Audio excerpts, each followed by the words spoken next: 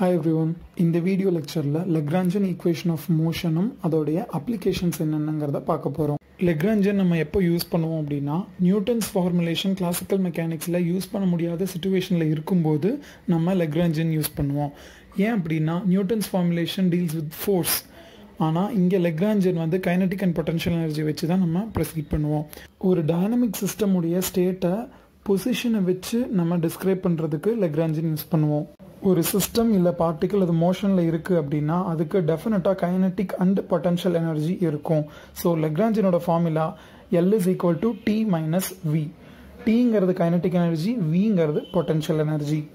இப்போ பார்த்த equation general expression Lagrangian equation of motion அப்படினா d/dt ∂L/∂Qi dot minus ∂L/∂Qi is equal to 0.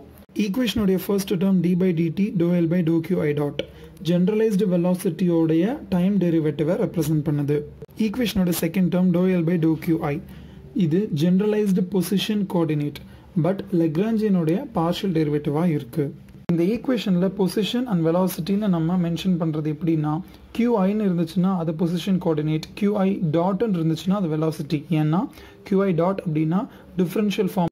ஒரு system R particle மோஷன்ல இருக்குன்னு சொன்னா டெஃபினட்டா அங்க எனர்ஜி அண்ட் ஃபோர்ஸஸ் இருக்கும். ஸோ அந்த கண்டிஷன் படி கன்சர்வேட்டிவ் அண்ட் நான் கன்சர்வேட்டிவ்க்கு ரெண்டு ஈக்குவேஷன். ஈக்குவல் டு 0 வந்தா கன்சர்வேட்டிவ், ஈக்குவல் டு QIன்னு வந்தா நான் கன்சர்வேட்டிவ். நான் கன்சர்வேட்டிவ்க்கு ஒரு வெல் நோன் எக்ஸாம்பிள் பார்த்தீங்கன்னா ஃப்ரிக்ஷனல் ஃபோர்ஸ். நெக்ஸ்ட் நம்ம அப்ளிகேஷன் பார்க்கலாம். ஒரு சிங்கிள் பார்ட்டிகிள் கார்டீசியன் கோஆர்டினேட்ல மூவ் ஆச்சு அப்படின்னா என்ன ஆகும்னு பார்க்கலாம்.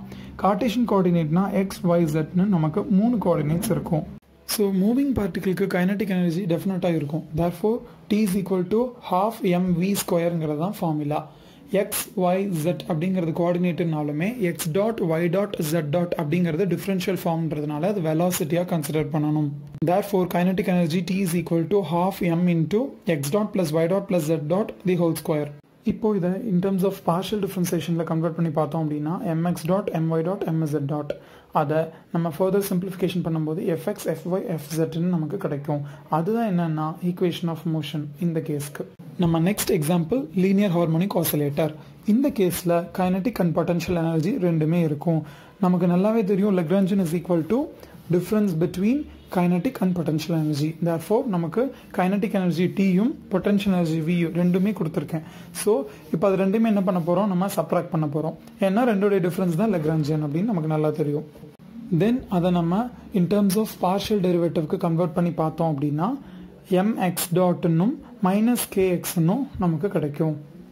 கிடைச்சிருக்கக்கூடிய இந்த டேர்ம்ஸை நம்ம Lagrangian equation of motionல அப்ளை பண்ணி பார்த்தோம்னா நமக்கு கிடைக்கக்கூடிய equation mx double dot plus kx is equal to 0. நம்ம நெக்ஸ்ட் எக்ஸாம்பிள் அட்வர்ட்ஸ் மிஷன். அட்வர்ட்ஸ் மிஷனுடைய கான்செப்ட்ல ஏதாவது டவுட்ஸ் இருந்துச்சுன்னா நான் ஆல்ரெடி அட்வர்ட்ஸ் மிஷனுடைய கான்செப்டுக்கு வீடியோ போஸ்ட் பண்ணியிருக்கேன். அதை போய் பார்த்துட்டு நெக்ஸ்ட் இந்த வீடியோவை கண்டினியூ பண்ணுங்க. ஒரு புள்ளியில நம்ம 2 மாஸஸை சஸ்பெண்ட் பண்றோம். அதுதான் அட்வர்ட்ஸ் மிஷனுடைய செட்டப். புள்ளியிலிருந்து மாஸ் m1 வரைக்கும் இருக்கக்கூடிய லென்த் x அண்ட் புள்ளியிலிருந்து மாஸ் m2 வரைக்கும் இருக்கக்கூடிய length L - x. therefore overall length of the string வந்து L அப்படின்னு நம்ம சொல்றோம். நமக்கு கைனடிக் எனர்ஜியோட ஃபார்முலா நல்லாவே தெரியும். T is equal to half mv². நமக்கு இங்க 2 மாசஸ் இருக்கிறதுனால ரெண்டையுமே நம்ம கன்சிடர் பண்ணணும். therefore T is equal to half m1 plus m2 into x dot square. Kinetic எனர்ஜிக்கு நம்ம ஈக்குவேஷன் வச்சிருக்கோம். பொட்டன்ஷியல் எனர்ஜிக்கு நமக்கு ஜெனரல் ஃபார்முலா mgh. இங்க 2 சைட் மாசஸ் இருக்கிறதுனால நமக்கு 2 ஹைட்ஸ் இருக்கும். therefore m1gx plus m2g into L - x அப்படிங்கிறது தான் நமக்கு பொட்டன்ஷியல் எனர்ஜியோட ஈக்குவேஷன். therefore நமக்கு தெரியும் L is equal to T - V.